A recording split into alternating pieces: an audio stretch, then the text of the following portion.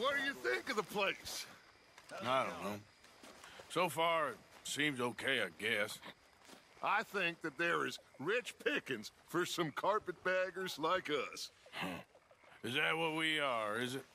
Avenging your father's death after 30 years?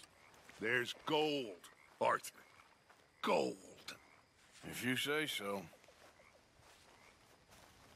Okay, well, let's talk more later. All right, then. John? Arthur? What's been going on?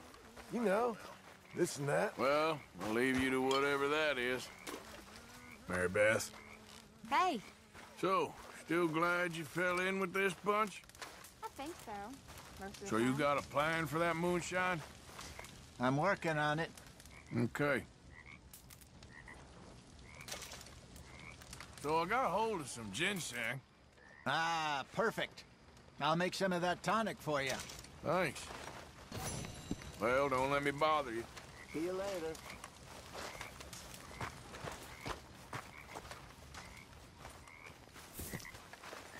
There he is.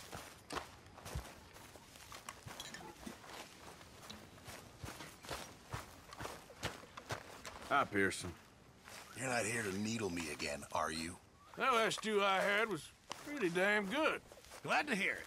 We'll make a cook of you yet. Sure, well, as you were.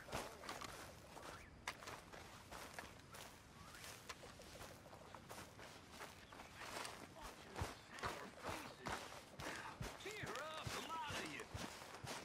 None of them women got the clap. None of you got lynched yet. Ain't none of you got married neither. Way I see it, ain't no good in worrying about what may be. Worry about what you got and ain't got, and none of you got Damn nothing it, to Pearson. worry about. Just like my daddy told me. He said, son, don't worry about the future. Worry about today. And I said, what do you mean, Pa? He said, well, you're gonna get a beating so hard you'll be lucky to even see tomorrow. He was right. Damn nearly killed me, but it taught me not to watch women in the outhouse and get caught. It also taught me not to worry about nothing other than that which is gonna happen.